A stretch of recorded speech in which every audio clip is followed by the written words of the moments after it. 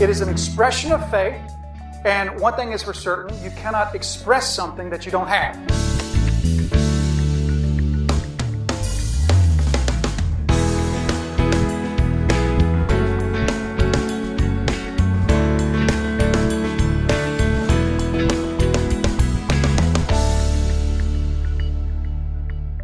This ordinance that Jesus gives to us is a particularly special and moving ordinance for us because it is a dramatization of our life with Jesus. As we feed upon the bread and the wine or the juice, then we are symbolically feeding upon Christ. And that serves to teach us and remind us of our ongoing life with Jesus. And so as we talked about that ordinance that's given to us in the supper, we said that there's one other ordinance that's given to the church, and that is the ordinance of baptism. So today is a perfect opportunity for us to pause through Paul's letter to the Philippians and open our Bibles and see what our Bibles are going to tell us about this ordinance of baptism.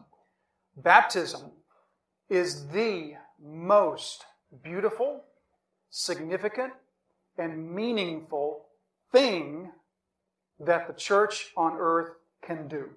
There is nothing that surpasses baptism in its symbolic meaning and in its preciousness to the life of a believer than this ordinance that we call baptism. So we are privileged this morning to take part in what is the most beautiful thing that is part of the life of the church here on earth, and that is baptism. We're fortunate to pause and be part of that, but also to open God's Word and to see the beautiful meaning that is given to us in this ordinance of baptism.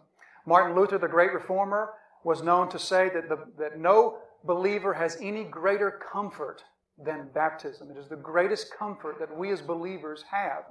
It was well known about Martin Luther that when he faced those particularly difficult times of temptation, those times of duress and stress and attacks from the enemy, attacks from Satan himself, it was well known that Martin Luther would strengthen himself by repeating to himself over and over, I am baptized. I am baptized. I am baptized. He understood the significance behind it, and so therefore it was a tremendous encouragement to him to remind himself that he is baptized.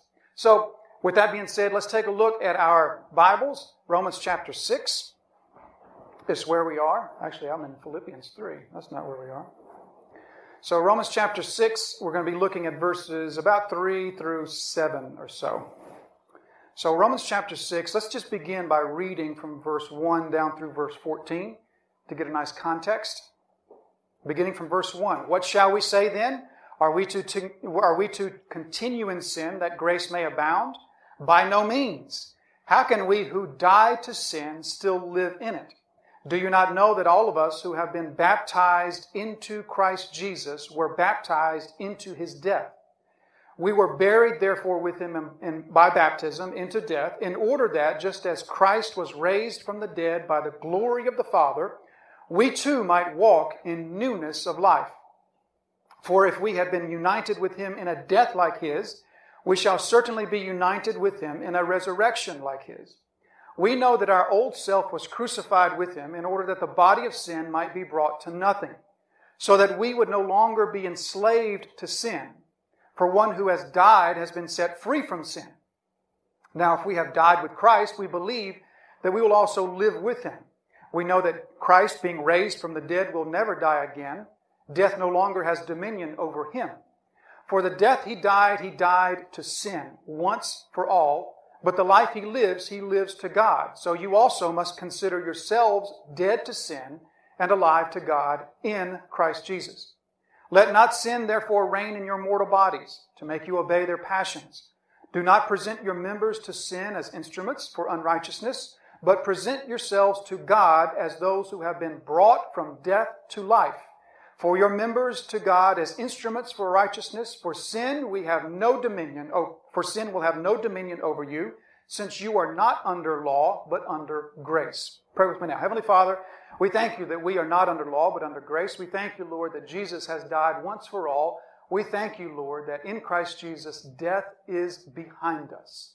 We pray, Lord, that You would open the eyes of our hearts and just cause us to see with great clarity the beauty and the significance of this ordinance called baptism, And we pray, Lord, that we'd be moved in our spirits to love and to adore the one who created such a thing for us. In Jesus' name we pray. Amen. So as we begin to talk about baptism, we began by saying that it is an ordinance, as the Lord's Supper is an ordinance. There's two ordinances that have been given to us. That word ordinance just comes from the word order. It just means something that we're given to do, something that we're commanded to do. And so as we think of this ordinance called baptism, what we're going to use to sort of guide us through this is not only Romans chapter 6 that I just read, particularly verses 3 through 7, but we're going to look at that, and I'm not going to preach through those verses as I normally would, but we'll sort of use that as a guide. And then we're going to use this sentence that I have at the top of your handout, the top of your notes, and we're going to let this just sort of guide our thoughts biblically to think well about this thing called baptism.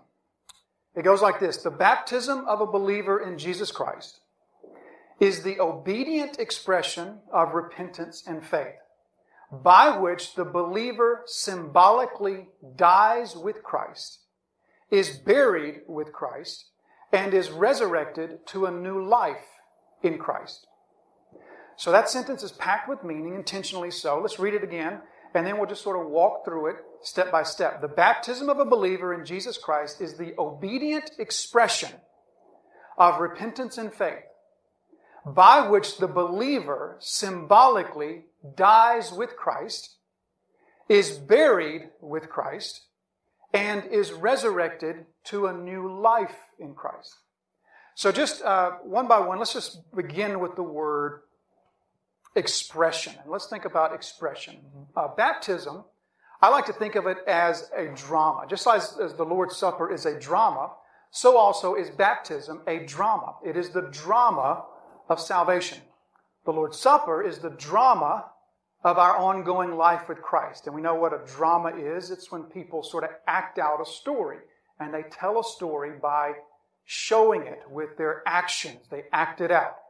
In the same way, the Lord's Supper is the drama of our continued life with Christ. As we feed upon the bread and the juice, which symbolically represent His body and His blood, we are feeding upon the sacrificial death of Jesus Christ. The supper points us to the cross. And so, as we partake in that, we're partaking in a Christian drama, so to speak. Every time that we have the supper together, about once a month here, we are acting out how it is that the Christian lives the Christian life, by feeding upon Jesus Christ, specifically the sacrificial death of Jesus Christ on the cross in our place. In a similar way, the baptismal service is a drama, but it's not a drama of our ongoing life with Christ. It is the drama of salvation. It is the drama of entering into new life with Christ.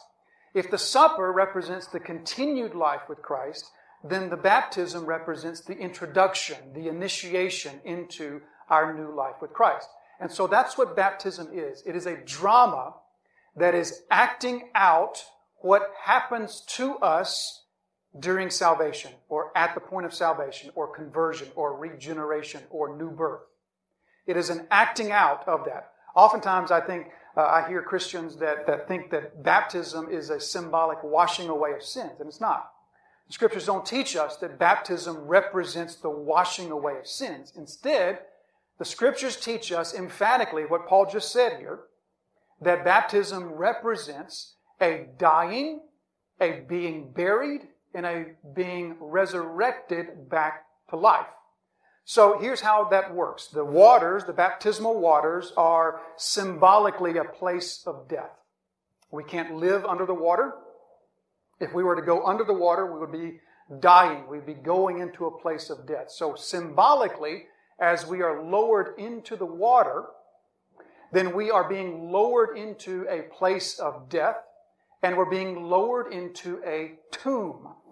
So Paul says here that just as Christ has died and been buried, we are baptized into His death and into His burial. So the baptismal waters are a symbolic putting of the believer under the water into a place in which life cannot be sustained, into a tomb, if you will, and then raising the believer back out of that place of death or that tomb, back, as Paul says, to walk in a new life, looking to our resurrection. And so that's the drama of the baptism. We often are familiar, I think, with the words, with this ring I thee wed. Everybody is kind of familiar with those words. Those maybe are getting a little bit antiquated. Antiquated, is that right? Antiquated, there you go. So maybe they're a little bit out of date, but we still are familiar with those words, with this ring I thee wed. What that represents is a point in a covenant ceremony during which it is made known that a covenant has been made. So someone who says, with this ring I thee wed, it's not like that moment they became covenantally married, but it is an expression of the ceremony that is taking place. So think of baptism in this way. In the covenant ceremony of marriage, we might say, with this ring I thee wed. Think of baptism as God saying, with this baptism I thee accept. And that is a helpful way to look at baptism. It is a covenant ceremony in which God says to us, with this baptism I thee accept. It's not as though that the baptism itself was what saved us. It is a covenant ceremony that is acting out or showing or displaying, just like the ring that goes on the finger, it's showing something that has taken place. It's an acting out of that salvation. Now the supper, again, is a acting out of our ongoing life with Christ. And the supper specifically takes place within the context of the church. We said when we talked about the supper that it's not appropriate for the supper to be engaged in on, at least not a regular basis, in any sort of setting that's not the entire church. The supper is not really meant to be a small group thing or a group of friends. There are certain times where that's appropriate, maybe a sick or shut-in person, but the supper is intended for the whole church to come together as one and participate as one. Now let's compare that to baptism, which is not necessarily, at least not primarily, a corporate church activity. We're going to talk in a little bit about the fact that all of us, everyone who is part of the Disciples Fellowship, will have a part in the baptism service. But we'll get to that a little bit later. And that's not the primary cause. That's not the primary thing that's going on. Primarily, what's going on is there is one individual in the baptismal waters. And the ceremony, the acting out, the drama, is all about what has happened to that individual. That individual has had God invade their heart and raised them from spiritual death to spiritual life, and has given them spiritual life in Christ Jesus. And so the baptism is an individual acting out of what God has done to that person. The one doing the baptizing, in this case me, the baptizer, I am playing the role of God. Not that I am God, of course, but I am playing out the role of God. The one in the baptismal waters is playing out the role of themselves, and we're acting out what God has done to their heart. So in the same way that the person being baptized does nothing, I often tell people that I'm about to baptize, we sort of have that, that little conversation ahead of time. Here's what you do. Basically what I say is you do nothing. Because sometimes you think that maybe you got to sort of help the person get you up out of the water, or sort of help the baptizing person out. And so we that do the baptizing, we're careful to say, no, don't do anything to help me. I'll do everything myself, right? In a meaningful way, that is what is happening. That is a display, that's a drama, an acting out of what has happened to that person. That person was dead in their sins. They were a spiritual corpse. And God acted upon their heart.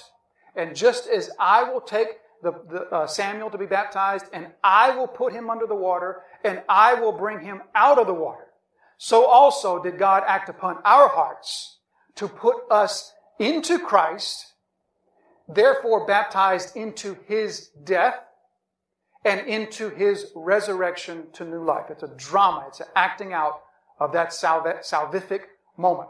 So that's the first thing that we see. It's an expression, but it's an expression of something very specific. It's an expression of both faith and repentance. The New Testament emphatically and with great regularity connects together believers' baptism with both faith and repentance. Here's just a few instances. Matthew 3:11, I baptize you with water for repentance. Acts 2, Verse 38, Peter said to them, repent and be baptized. Or Acts 8, verse 12, when they believed Philip, they were baptized, both men and women. Or Colossians 2, verse 11 and 12, look closely at this one. In Him, in meaning in Jesus, also you were circumcised with a circumcision not made without hands. We just talked about that, didn't we? A couple weeks ago. You were circumcised with a circumcision made without hands by putting off the body of the flesh by the circumcision of Christ, having been buried with Him in baptism, in which you also were raised with Him through faith.